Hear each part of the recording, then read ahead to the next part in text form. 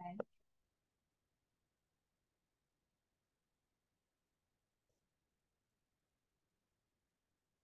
All right, welcome everyone.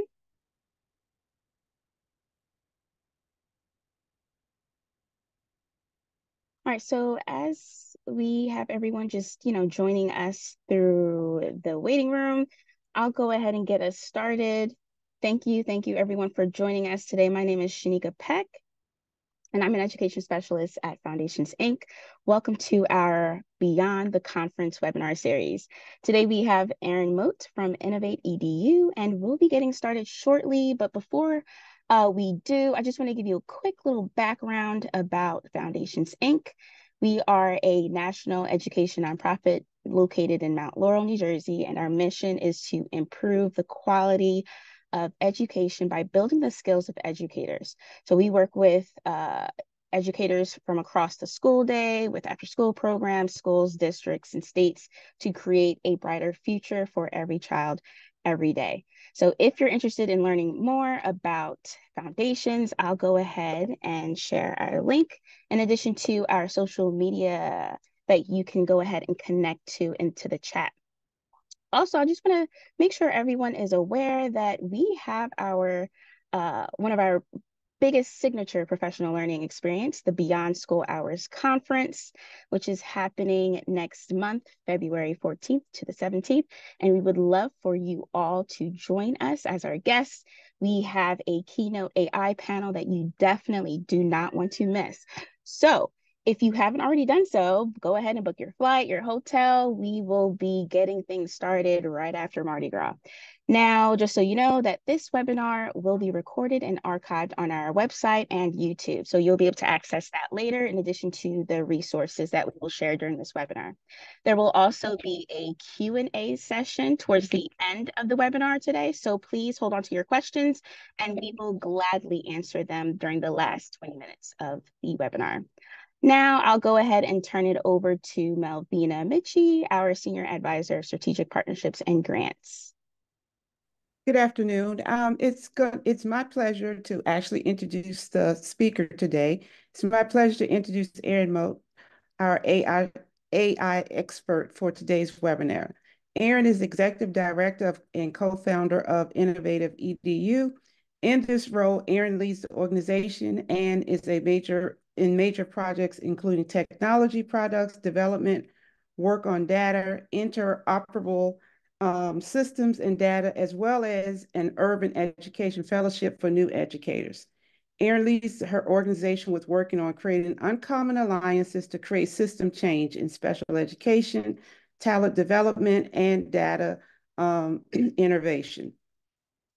As an enterprise architect, Erin created with her team two of Innovative Ed's signature technology products, Cortex, a new generation personalized learning platform, and Landing Zone, a cutting-edge infrastructure as a service data product. So without further ado, I turn you over to Erin. She's an exceptional speaker as well as very knowledgeable in her field. And I was thoroughly just mesmerized just when I first met her. So I'm sure that this webinar will lead you to that same conclusion. There Well, you go, thank Erin. you. Thank you so much, Melvina. I'm so excited to join this amazing team at Foundations Inc. today. And thank you for the gracious introduction. Three things that bio doesn't say about me, but are really important for the way I think about AI in education. First, I'm a mom. So I have two kids. One's 5, one's 8. And one of my young people is a student who learns differently, is a student with learning differences. So I'm constantly thinking about the equitable use of technology and how we make sure that the work we're doing in technology in education serves and takes care of our most marginalized students. The second thing that bio sometimes doesn't highlight, but I think is really important, is I'm an educator. I founded a school in downtown Brooklyn called Brooklyn Lab Charter Schools. And I've had the immense privilege over the last 10 years to watch that school grow to be a comprehensive 612.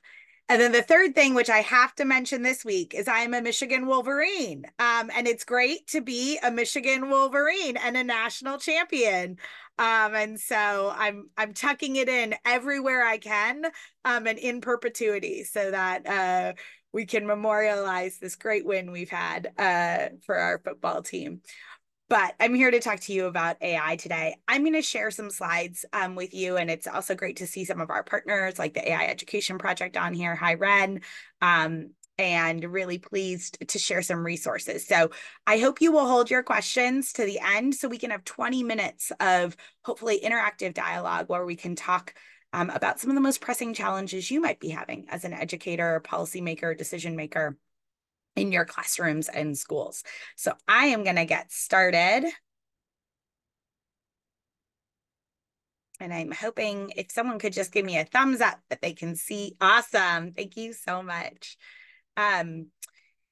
So today we're going to talk about the things that you can do right now as an educator to engage in AI. And these, I hope, are the 4 things that you learn coming out of this webinar. I love a good learning objective, as I'm sure most of you do. So first, how to use something called the SAFE framework to engage with AI in education. Second, to have a good understanding, if you're an educator who's using these technologies with young people, what are the rules of the road and what are the right use cases to be thinking about at the intersection of AI and education? I'm hoping you're going to leave here with a toolkit, backpack, whatever virtual thing we have that's full of resources, and think about one fundamental skill to be developed as an educator, which is we're going to focus on prompt engineering today. And then finally, how as educators we can be champions for AI literacy in our schools. So that's the road ahead for us over our time together. And let's get started on that journey. So I'm going to ask you to actually share with me a little bit of your own thoughts. And we're going to do this by using the reaction button in Zoom. You're going to either use the icon for a car is going to be thumbs up, and an icon for doctor is going to be the heart. These should be in your quick default chat bar, which is why I chose them. And a little game of would you rather, if you ever played this when you were a teenager like I did. So right now, would you rather trust a self-driving car or a doctor powered by AI? So if you are choosing the car, thumbs up. If you are choosing a doctor, give me a heart on your icons. Or if you're Ren and really sophisticated, you can use the car. Okay, we got icons for cars. I don't see anyone who's a heart yet. Oh, I just saw our first heart from Sheila. Great. So I see a lot of hearts. I'm sorry, I see a lot of thumbs up rather than hearts. And actually, the reality is that right now, your doctor is actually powered by AI, and your car is actually powered by AI. So we've already made these choices, and it's not a choice anymore. AI is embedded, particularly generative AI, and synthesis AI is embedded in everything we do. So whether you drive an electric car, like a Tesla, or you drive a Ford or Toyota, or you're using Google Maps to get from here to there, you are using AI and generative AI. If you are a doctor and you go to the emergency room and you see your doctor right now, that emergency room doctor is using generative AI to actually help narrow down what might be your challenge for healthcare. And so ER doctors, for example, can't be a cardiologist and can also be a podiatrist. And so right now across the country, our healthcare is being powered by AI. And so I like to do this exercise because one, we don't really have a choice. AI is here. It's like the internet, and we've got to engage with it. And it's in our everyday lives. And that means it is in education. And we have some work to do in education to really be able to respond to this moment. Today, I'm going to really focus on generative AI. it's important for me to say a couple things to you about AI. I'm an enterprise architect and a technologist, so I've been working with AI for 20 years. But really, what's changed in the last 2 years is what I would consider the consumer breakthrough of generative AI through ChatGPT, through Bard, through different types of large language models. They've broken through that consumer consciousness. It's a little bit like the advent of when BlackBerry or the iPhone was invented. And we went from the internet and email being on our computer terminal to it being in our hands. And so that's the moment we're at. And today I'm really going to focus on generative AI. It's important to name that there are lots of other types of AI out there: surveillance AI, synthesis AI. We're not going to dig down deep into those today. We're really going to focus on generative AI, but it's important to acknowledge there are different types of AI out there. So when we say AI, we don't just mean generative AI. We mean a whole host of different tools. So at Innovate EDU, I lead, along with my colleague Jordan, the EdSafe AI Alliance. You might have heard of the SAFE framework if you follow policy, particularly at the federal level or globally. The SAFE framework is the dominant framework right now that's being used by governments across the country in the policymaking space. And the EdSafe AI Alliance is focused at the intersection of education and AI. And so just to show you a little bit of the folks who make up the steering committee at the EdSafe AI Alliance, it's everyone from folks who are representing teachers, like our teacher unions, to folks who are representing the digital inclusion community, to folks who are representing our students with disabilities, to folks who represent the research community. And so at EdSafe AI, we are really trying to bring together this uncommon coalition of actors and uncommon alliance to help take on the challenge of AI in education. It's important also to say that EdSafe has existed for many years. It wasn't invented in the last 12 months. It was founded more than 3 years ago and really saw the looming challenge that was going to be coming to the education sector around dealing with issues around AI, and how could we stand together, row together, and prepare our educators for this work. So I want to talk a little bit about where we are and maybe some of the pressure that you're feeling. I'm going to talk for a little bit about the policy context, because I think it's really important for folks to understand what's happening from a policy context at the global level, at the federal level, and then at the state level. And then we're really going to dig down into resources. So this is generally how policy is adapted. You know, this is sort of a well-known policy framework. So right now we're about here on sort of general policy development. But there is massive urgency to get here. You guys are probably hearing this even in your own school board meetings, in state policy discussions. How do we make sure that we're protecting young people? How do we enforce actions for folks who might be bad actors? How do we make sure that we're adhering to privacy policies? It's important to name that this work is really just getting started and is going to be evolving over the next couple of years very, very quickly. So we use the SAFE framework in order to help guide that policy process. And when you think of the SAFE framework, you really need to think about safety, accountability, fairness and transparency, and efficacy. And it's important to name that it's deliberately scaffolded in this way. We don't want to be thinking about just using an AI tool if we're not first addressing issues of safety. These safety, accountability, fairness, and transparency, for us, we consider these table stakes. And only then do we get to the question whether or not we should be using AI in education. You need to make sure, and this is a dominant message you're going to hear from me throughout this entire webinar, that you are being a steward of safety and accountability and fairness as an educator on behalf of your young people.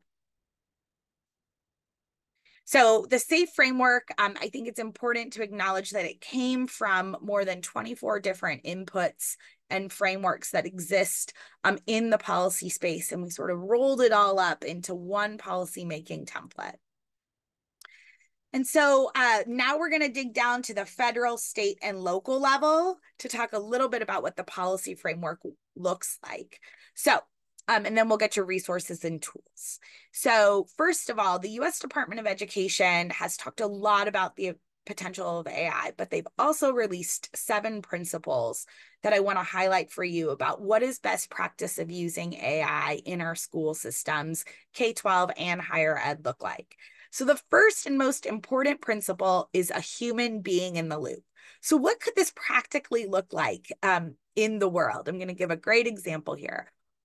Right now, there's a lot of pressure to do universal screening for dyslexia because we know young people aren't being identified quickly enough for those who might have dyslexia, and we need to get them as early as possible. But if you've been an educator like me and tried to run screening for dyslexia in a whole classroom, it takes like 6 weeks to do every single child and do them well.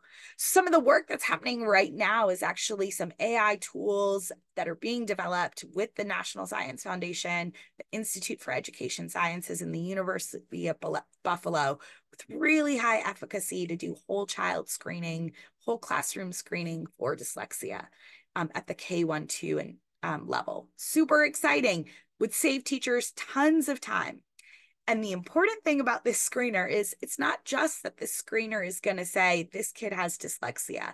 What it's going to say is this kid may have dyslexia. And we need a human, an educator, to come behind this AI tool and do a full system administration of the assessment. And so while the screener will help us identify who may have dyslexia, it's going to be the educator and the human in the loop that's going to really make sure that the AI tool isn't over-identifying students, or might be identifying students who might have a fluency problem, but it's not dyslexia, who might have a comprehension challenge, but it's not dyslexia. So that idea that humans being in the loop as a critical part of our technical infrastructure is among the most important principles that this work lays out. And then you'll see the other 6 there, which I'm not going to read to you, because I really want you to remember that for folks who are in education, we need to be advocating for humans and educators to really be at the center of this conversation and to always be in the loop on the deployment of these technologies. And so this is, I think, a really important orientation to this idea that if humans are always in the loop, that means that we're centering our students and our teachers and our relationship.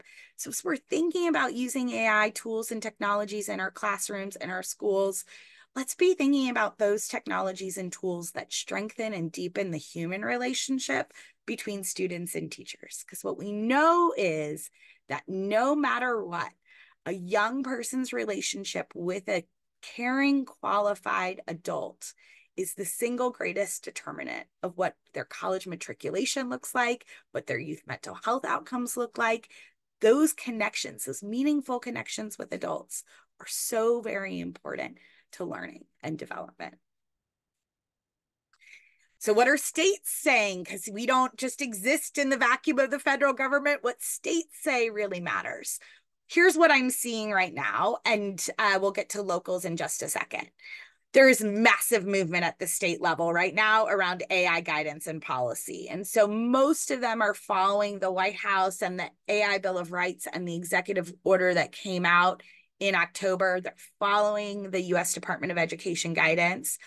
But 42 states have already put commissions in place to develop some guidance. And we have 4 states, 2 late breaking news there. West Virginia and North Carolina just came out with guidance this week for educators about the use of AI in the classroom. If you're an educator in any 4 of these states, I'm happy to quick link that guidance if you haven't seen that already. But what I want you to know is that states are moving here. And as an educator in school or as an administrator in a district, you should anticipate your state education agency coming out with some sort of guidance that's happening. It's also important to name that existing data privacy, cybersecurity policies that exist at states govern the use of AI right now. There's not specific carve-outs for generative AI technology. And so it's really important to have an understanding that nothing about generative AI or its use of tools in classrooms doesn't mean you don't have to comply with IDEA or FERPA or COPPA. So let's be really clear about what the rules of the road are. So this gives you a quick map. This is December 2023. It's already changed as of January 2024, but this is where folks are already putting privacy laws in place or where new privacy laws are being drafted. You can see that there's a lot happening right now and a lot of movement just in the last month around what's happening at the regulation of privacy and security and AI. And I think it's really important that as educators, we're aware of what's happening. These are the 4 buckets that these laws are really thinking about. So privacy, particularly facial recognition and recommender systems. In New York, for example, the state of New York has outlawed the use of facial recognition technology in education. Bias and discrimination. So where could automated scoring systems potentially perpetrate racial or gender bias when it comes to assessments? Surveillance. So where are some areas where personalized learning systems might be using AI to surveil students and potentially recommend pathways that don't allow for opt-out? And then really thinking about predictive systems. So how could AI take away autonomy of students or educators? This is where the policy making around risks is really happening. And it's important that you're aware that these are the 4 big buckets in terms of risk profiles that policy and legal challenges are happening around. So here's my rules of the road. If you remember one slide from this entire presentation, this is the one slide I want you to pay attention to, because I think it's incumbent on all of us to be really clear with educators what the rules of the road are right now. So first of all, never enter personally identifiable information about a student or even yourself in a generative AI model. It's the advice I give to every single person that I talk to. These models do not yet have the type of privacy and security protections that would protect your personally identifiable data. So even if you're an educator who's like, here's the first and last names of my students and create cute forest creature names, because that's the theme of our class this year is forest creatures, don't do that. Don't put them into the generative AI model. No personally identifiable information. I'm going to dig down into what you need to guard against. Never use consumer AI tools with children under the age of 13 in your classrooms. It is against every acceptable use policy of every single consumer large language model, GPT, BARD, DALL-E, everything out there. You cannot use these tools with young people under the age of 13. Don't do it. You're breaking the acceptable use policy of the tool itself. And that has long-ranging complications legally, but also for federal privacy laws. Finally, if you have students who are over the age of 13 plus, you can use these tools in the classroom, but you must have affirmative parental consent in order to do them. So some models, which I'm going to talk about in just a second, like BARD, which is Google's generative AI model, they don't even allow you to use it for young people under the age of 18, and they've blocked it in many of their in-suite tools, including Google Workspace for Education, any Google account with Family Link, any tool that they think has a predominant user base that is under the age of 18. So any use of GPT or similar tools, you need to, when you're doing this work, make sure there's no reference to individuals, events, locations, or anything that could be pieced together to identify those students or you in that prompt. Never use real student names, never use birth dates, never use that type of thing. The models right now are not at a place where you can put that data in. That doesn't mean there's not going to be some evolution in the future towards small language models, closed language models, closed language sets that are going to be able to happen inside one district. We're working with a district right now who's building their own closed model for this development. But right now, nothing in the consumer space is safe. And I want you to hear that. So now that I've scared you, I'm going to talk to you about how you as an educator, as an adult, in a green use case, can use AI and why it can be a huge tool for you as an educator. So I did all the doom and gloom. Now I'm here to talk to you about opportunities and partnership. So if you have never engaged with Gen AI, can you use an icon and give me a thumbs up in the view? Never engaged with Gen AI. You've never used ChatGPT. You've never used any. Great. Thanks, Richard. I appreciate it.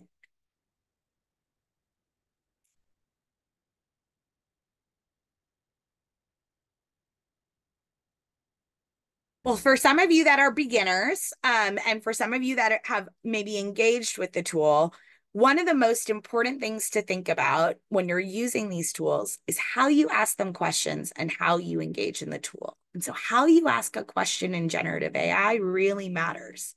And some of the things that are really important when you're thinking about building these questions is what role you take as the question maker and what you put in terms of timeline, what you put in terms of results, what you put in terms of outcomes.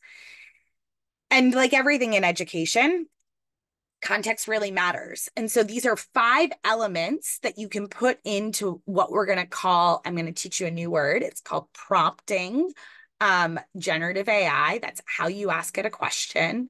These are 5 elements of good prompts. And so first is the instruction. What are you trying to accomplish?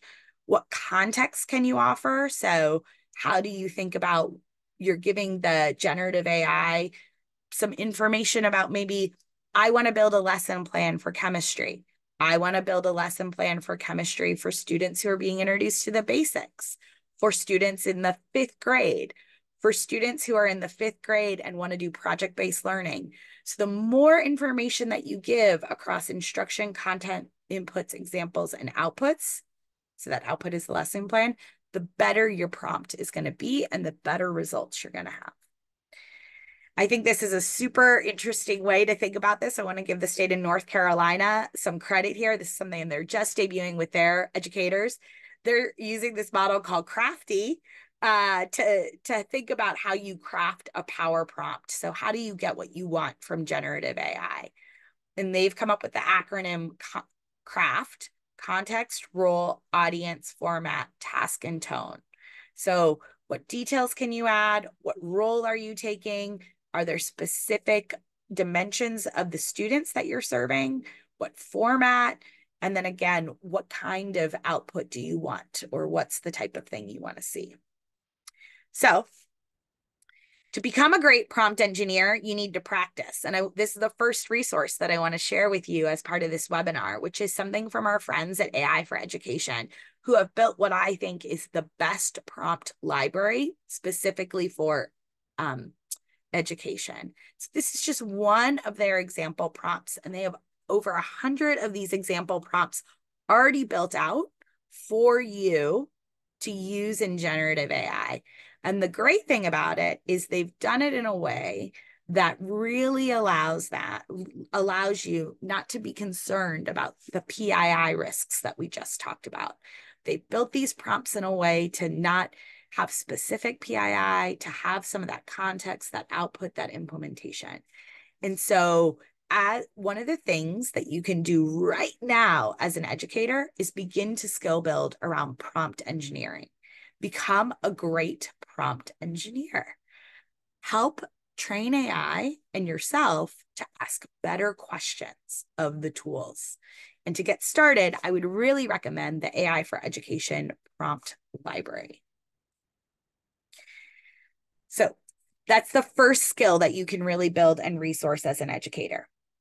The second thing I want to talk to you about as an educator is your role in being a champion for AI literacy. So this is data that came out this morning from Parent Survey. Literally, I grabbed this morning from one of our very trusted sources at Innovate EDU, who does monthly polling data for us every month.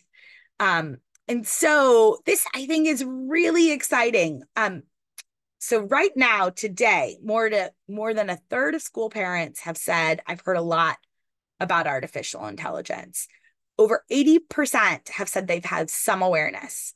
To give you a little bit of context, the same set of questions was asked in November, and it was only over 20% who said they had some awareness. So that cycle of what people are talking about, that consumer breakthrough that I talked about earlier, it's happening. And if you haven't already gotten these questions as an administrator or a teacher, what are you guys doing about AI? How are you thinking about AI? What skills are you building with my students about AI? They're coming for you. And so I think this is really important. First of all, that I love the work that they do at Morning Consult, because I think they are really conscientious about thinking about the different dimensions of our population and a little bit around some of the places where we're going to see some of these gaps that I'm going to talk about and where we need to be advocates, particularly around our most marginalized populations. So I want to pull out some things for you here. First of all, there's a big need here for literacy with our parents and with our students around AI. What is AI? If we can together as a community help answer that question for our parents in 2024, we'll make amazing strides to really building the competency, dispositions, and the ability for AI to be used in education to be effective. So there's a lot of work to be done, right? Only a third of parents are saying they know a lot about artificial intelligence. So we have some work to do with our parents and therefore our student communities. But I also want to point out the massive differences here between the top percentage of folks who have heard a lot or some about AI and some of the places where we need to pay attention to our most marginalized communities, particularly our rural communities, particularly our low-income communities, and our folks who might be older parents, might not have had a college degree or further education. That's the place we need to be focusing our education the most. And that translates when we look at the data into places where we need to be thinking about skill building with students the most. Right now, opportunities for students to engage with AI are happening in more high-income schools and more private schools than they are happening in public schools and public education. And so we have a chance right now to turn that tide, but we need to be conscious that that gap is already existing and that divide is already building. And so what I'm going to ask you to do today is help us address that gap and stop that gap from spreading. And we can do that as an education community. We can do that as educators. So how you tackle AI literacy in your school or classroom is, I think, one of the most important priorities of 2024. And I'm going to talk to you about some of the resources that already exist so that you can do that today. So first of all, coming up on April 19th, you're among the first people to hear this. There will be a National AI Literacy Day with tools and resources for students, for parents, for communities, for superintendents, for state leaders, for educators, for paraprofessionals, for social workers. Could go on and on and on, around helping answer the fundamental question, what is AI? It's not like we're building all these resources in the next 3 months. Many of these already exist. And on the National Day of AI Literacy, we'll be curating these resources, curating some exclusive professional development, virtual and asynchronous, but also synchronous professional development activities for educators and U.S. school systems across the country. This will be a U.S.-focused event. We're really excited about National AI Literacy Day, and we have some great partners in this work. And how can you get involved today in this work? So, and again, I already really talked about if we address AI literacy, we can really think about how we overcome some of those gaps with our most marginalized communities. So the first resource I want to introduce you to today is something called 5 big ideas. And this is something that you can implement right now in your classroom. So this is research that's been going on with the National Science Foundation since 2018. You're going to hear me harken back to resources that have been being built and have been in development for many years, not things that are brand new to the market, but are really have a lot of a research base behind them. This is an initiative called AI for K-12, and it's really focused on how you develop national guidelines for teaching AI in K-12. And they have 5 big ideas that they have put forward from this research base. And this is really meant to define what every student should know about AI and what they should be able to do with it. So K through 12. This doesn't touch higher ed. It's an important caveat to give. So the 5 big ideas are perception, representation and reasoning, learning, natural interaction, and societal impact. And so one of the great things about the 5 big ideas is they have organized a set of curriculum, resources, lesson plans, pedagogy around these 5 big ideas and these competencies for how we think about AI with our young people in terms of skill building. And this work is globally being adopted. So this isn't just US centric. The 5 big ideas, back end work that's happening everywhere from India to UNESCO to the OECD countries. And so as you're thinking about the skill building that you can do as an educator relative to AI literacy, I'd love for you to focus on the 5 big ideas and to really think about this model. One of the reasons I love this model is because they have a rubric already built by every grade band for what students should know and how to build it. And so if you go onto their website, you can actually access all of these grade band rubrics around each of these 5 big ideas, around lesson plans as well. And so it's sort of a color by number pedagogy and practice around the skill building that's going to be needed relative to AI and education. And there's some other great orgs who are doing this work. Code.org's Teach AI initiative does this. AI EDU's Foundations initiative does this as well. And so there's lots of resources out there to do that. And here's what I call a big share. Here's 4 ready-made resources with lesson plans right now by grade band that you can jump in and begin to be a champion of AI literacy. So Craft from our friends at Stanford has lessons for everything from AI and art to AI and bias and recognition. AI EDU has a whole treasure trove of professional learning activities for educators, but also some for students. The Tech Interactive, which is a place-based museum in Silicon Valley, has these really amazing discovery lessons about AI. These are the best project-based experiential learning resources I've come across for the interaction with AI. So if you're a teacher or an educator who has a classroom that's really focused on project-based experiential learning, the Tech Interactive lessons are the best that I've seen, and I would really recommend them. And then finally, our friends at Common Sense Media have some really good AI literacy lessons around discernment and teaching young people how to be critical discerners of information. It's important to say that the Common Sense Media lessons are only targeted for students 6 to 12. That's sort of the age appropriateness of that level. So if you're a middle school or high school teacher and you're thinking about how can I begin to integrate AI literacy lessons into my work, the Common Sense ones, again, just best in class. And the Craft database is actually populated on an ongoing basis. So it changes every week. So keep checking back on that. And then I know our friends at Share My Lesson and some other great resource organizations are beginning to put together these resources, particularly lesson plans around AI literacy. So that I promised y'all 20 minutes, and I am always want to leave question time and dialogue time, and I'm hoping that we can capture some of those questions But if you're too shy to ask me, or you're standing in the shower tonight and you're like, oh, what should I know? Or I meant to ask her this, feel free to email me. And also feel free to reach out to our EdSafe AI team.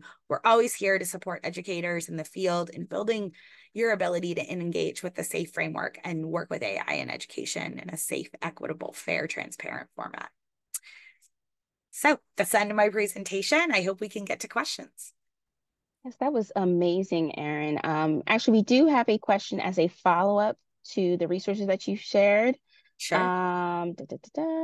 Kathy asked if there were any costs for these Yeah, resources. everything I've shared is free, Creative Commons, and open and accessible. So none of these resources should cost you to engage with them. Awesome. All right, and as everyone is probably jotting down their questions, right? Revisiting their thoughts and maybe their notes from this presentation. How about we get started with a question around some examples that you've seen as an educator of how AI resources are being implemented in spaces for students under 13 or maybe over 13, and what are some key lessons that we can learn from them?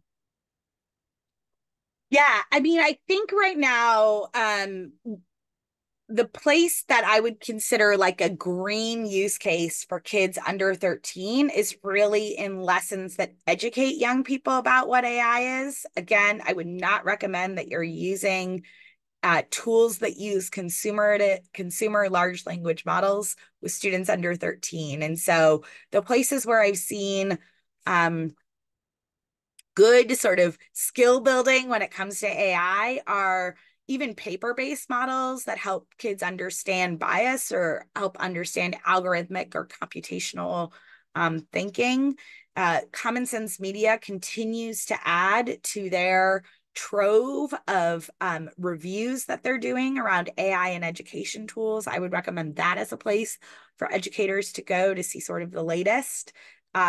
There's only 2 tools that have passed their review process at this point, and none have passed for young people under the age of 13. So just renewing my caution here that if you are wanting to think about working with young people in AI under the age of 13, I'd really ask you to think about that aim towards AI literacy and helping them understand digital literacy so that when they get to a place that they can legally engage with these platforms, that they have the ability to discern the information that's coming out. Remember that these platforms don't reason. And so the information that you are getting out of generative AI platforms must be interrogated. You can't just copy paste it. You have to really look at it. It's that humans in the loop principle that we talked about first. And so for me, I think this is going to be a place where as educators, we really need to work to build the skills of our young people to be critical thinkers, to be discerners, to really interrogate the information that's coming out of these platforms. Awesome. Thank you so much for that, Erin. We're going to move on to the questions that we have in our chat. First question is from Powell. Any recommendations for conferences for a deeper dive? Lucky you. We have a conference coming up next month. It's the Beyond School Hours Conference. We will have a keynote AI panel with great speakers, including Erin Moat, to answer, those burning questions around AI. So that's a great place to start. If you haven't already, book your flight and your hotel. But Erin, do you have any other recommendations for conferences to help take a deeper dive into AI and its resources? Yeah, so in my only recommending free resources rule on webinars like this, I'm going to recommend our friends at ASU GSB are putting on something that they are calling the AI Air Show before ASU GSB.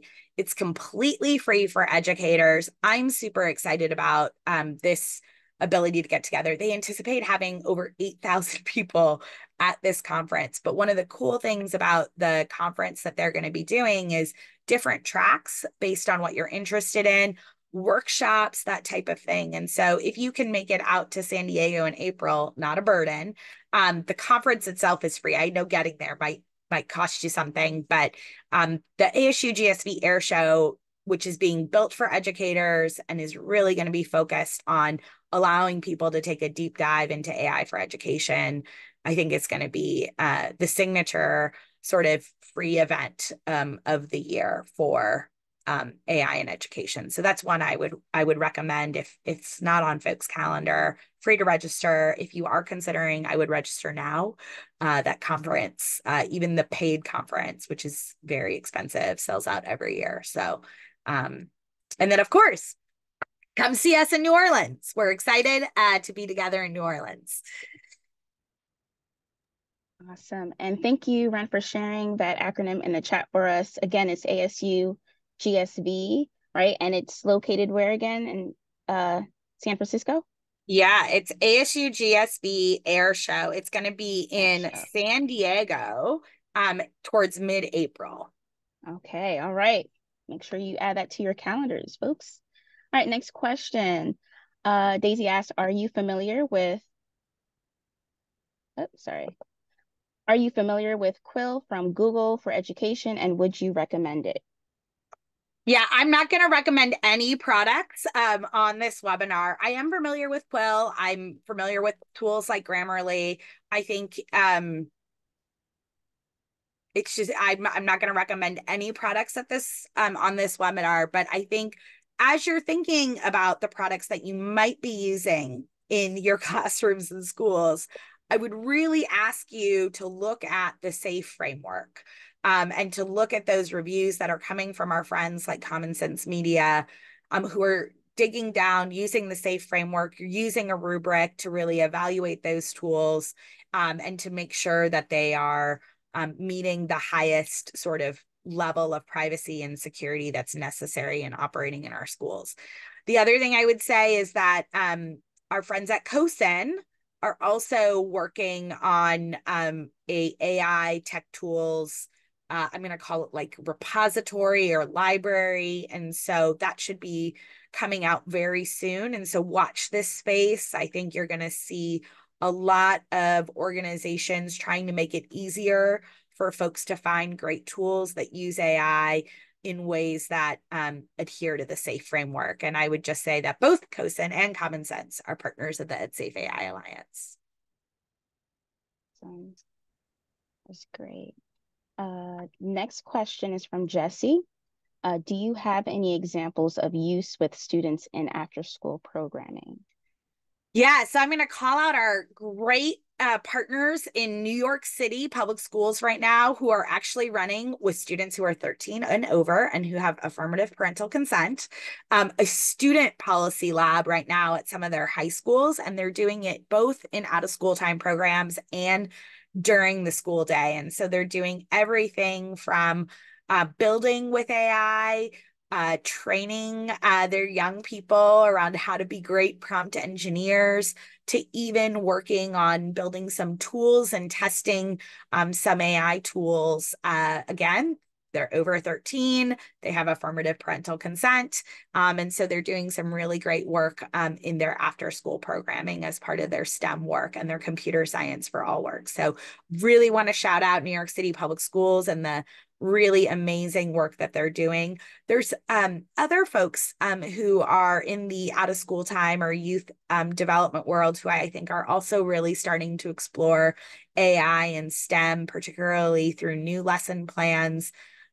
Again, 13 to 18. I haven't seen anybody doing it under 13 for good reason, but happy to share some of those models.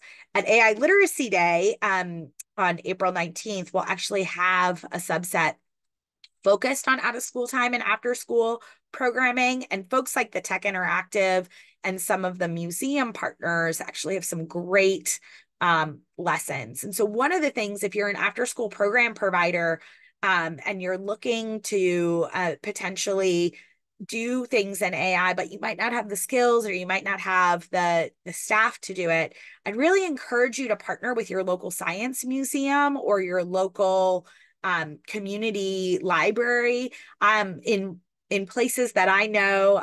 Even here in Arizona, we have our science center who's doing a whole STEM and AI unit for girls who are 14 to 18. And so you don't have to do this all yourself. Look into your community, look at your science centers, look at some of your community partners who can do that. The tech interactive resources that I shared as well could be done in out of school time programming. They're not just for during the school day. Hopefully that's helpful. Yes, Jesse. absolutely. And again, just a reminder for everyone, all of the resources and those links that were shared during the webinar will be shared and uploaded on our website. So you'll have access to it, including the presentation. So be on the lookout for that. It definitely will be available to you all. All right, next question. Oh, and this one's about families, right? It's something that we don't really talk that much about just yet. What is the best way to engage families who are not familiar with AI? First step, second step, or think about like how to slowly introduce them into this.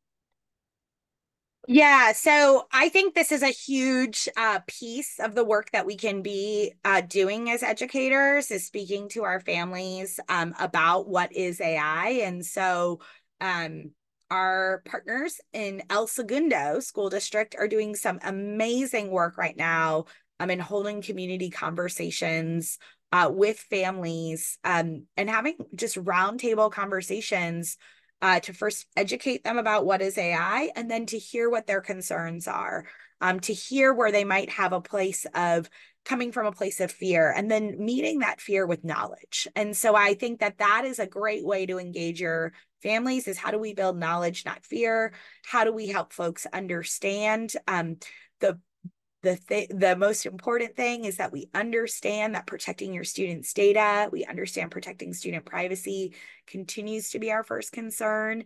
And so here's the things that we're doing to do that as a district, as an educator, so on and so forth. When we talk to parents out there, whether that's through our partners at National Parents Union or whether that's in some of the policy lab work we're doing with districts like El Segundo, they are eager for us to engage with this technology. So they just want to know it's safe. And they want to make sure that, uh, this doesn't become the Wild West of student data or that their students' data doesn't show up somewhere that they lose control of that data. And so it's really important that we communicate to our families both what is AI, how we're continuing to be stewards of the relationships we have with them and the relationships we have with young people, and that these are some of the tools we're going to be using from El Segundo and others. So during National AI Literacy Day on April 19th, the website will have a whole host of tools, and this website will live in perpetuity. So you'll be able to grab these tools at any point. We're capturing the best resources out there so that we can stage conversations and create scripts for conversations with families and with parents. What I would say to you is, as somebody who led schools and led a school district, I used to do donuts with dad, muffins with mom, coffee with the co-founders. Really just creating space for dialogue with our parents, I think, is the first step. And so create that space for folks to come to you with any concerns that they might have. It doesn't just have to be in a board meeting. How do we engage with our parents, in a non-adversarial way? And then have an answer. And when parents come to you and say, how are you thinking about AI in the classroom? Really be able to answer that question. I think we know those questions are coming from the survey data that's happening. We know those questions are coming from all segments of our parent populations. We know those questions are coming from students. Be ready with an answer. Thank you. So it sounds like that free conference happening April 19th. Wait, or is that, I'm sorry, AI Literacy Day. Yes. Just want to circle back to that. During that time, additional resources will be shared with all educators around how we can support AI literacy. Absolutely. And we love we're going to share the resources ahead of April 19th, and we'd love everyone on April 19th to take 45 minutes and do a lesson on what is AI, for example, in your classrooms, whether you have kindergartners or 12th graders, so that everyone has that baseline understanding of what is AI. And there'll be resources for principals to have conversations with families and with parents. And so we're really trying to scaffold a number of tools, add to that toolkit so that you don't have to invent it yourself or do it yourself, that you can use the resources that are best in class that are being deployed. So April 19th, we hope that as a space, as an education sector, we can stand up and really be at the forefront of helping our nation understand what is AI. All right, that's great. All right, and then we have one last question. Actually, maybe two. First question, could you speak more to AI and STEM in the context of problem-based learning? Yeah, I mean, I think when it might be if the person who wrote that, Wesley, if you have a more specific question, but I will say that I think uh I said earlier in this presentation that AI is like the internet, right? That's sort of this is the level of technology innovation that AI is going to have for us, I think, in education and in society. And it's already changed the way we interact, whether that's how you select a movie on Netflix or how your bank identifies your spending patterns and helps you budget for the next year. So AI is all around us. And so when I think about the intersection with STEM skills, I think about skills that we're already talking about doing critical skill building around: discernment, how we do critical thinking, how we engage in experiential learning, how we think about problem solving, working in multifunctional teams. These continue to be all the skills I think that we know we need to be building for young people. And so to be contributing to the global economy and to be competitive in our workforce. And so I was having this debate with my husband the other day. If the internet made knowledge accessible, does AI make expertise accessible? And so how do we think about discerning and thinking through expert opinions? How do we understand how we interrogate questions? These are things we need to do whether we're doing fifth grade math or calculus. These are things we need to do whether we're writing a paper or we're debating our peer about what a novel looks like. And so I think that these are skills we know we need to be building. But again, I go back to that circle graph that I showed you, those 5 big ideas, to really understand some of the critical skill builds that are going to need to happen, not just in STEM learning, but all learning in order to interact with AI. Right. Thank you for that, Erin. And we have a question about the resource that you referred to, AI for K-12. Is that a good place to look for content to share with youth under 13? So I'm thinking maybe that's skill building and prompting or any other Yeah, that skill issues. building, those lesson plans, that discernment, you'll see when you look at, they have it by grade band. So you'll see it's not by age. So I just want to also say that it's by grade band. So you have to do a little discernment here. We can always have fifth graders who are 10 or 13. So just discerning, want to add that caveat. But there are great examples of some skill building lessons that you can do, um, some lessons that you can do that engage around computer science, that engage around some of that discernment, even media literacy. There's a huge number of lessons that exist right now on digital literacy for kids under 13. My caution is really around using consumer-based generative AI platforms in your classrooms. Do not do that if you are working with kids under 13. If your kids are 13 to 18, you need affirmative parental consent. You're just going to hear me hit it over and over and over again. Absolutely. All right, and then our last question for this session, and this is, we're going back to that AI Literacy Day. We're the first ones to hear about it. Annette asked if is there a way to get on the list to receive these AI resources and agenda for the 19th? Yep, go to ailiteracyday.org. You'll see that website begin to really come to life over the next 4 to 6 weeks. And you'll begin to see how you can actually sign up your district or sign up your school, get connected with other schools in your area, get connected with other districts in your area, just have access to the resources. And there'll be some day of pretty cool things I'm super excited about in terms of professional learning. We're really focused on scale there. So we're really focused on how we can get resources to everyone in the country, not just in place-based resources. So AIliteracyday.org. Awesome. Thank you so much, Erin, for being here with us today. Definitely learned a lot, and I'm so happy to leave away with some resources. I definitely know I'm not the only one here. I'm just going to go ahead and drop a survey for everyone to fill out. Just take a minute or two, just give us some feedback and gather some thoughts on what we can do to improve the next webinar session. Before we end, again, I just want to remind everyone that the recording will be available on our website, including the presentation and resources and links shared today. You'll also find the recording on our YouTube channel. We will also send out a certificate of attendance within a week or so for all of you who joined with us live today. I'm going to go ahead and turn it over to Sylvia for some last and final words. Listen, how do you follow a presentation like this? I'm not going to mess this up by saying anything, trying to be profound. Erin, you rock. You rock. Drop mic. We love you. Thank you so much. Well done. That was beautiful. Beautiful words. Love it. So again, everyone, take a quick minute or two to fill out our survey. Erin, again, thank you so much for being here with us. And of course, we look forward to seeing you next month.